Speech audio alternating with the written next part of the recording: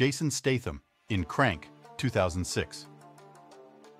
Since the beginning of his career, Jason Statham has been involved in his own stunts. Because of this, he's become one of Hollywood's most reliable action stars. In the 2006 action movie Crank, his range of ability is on full display.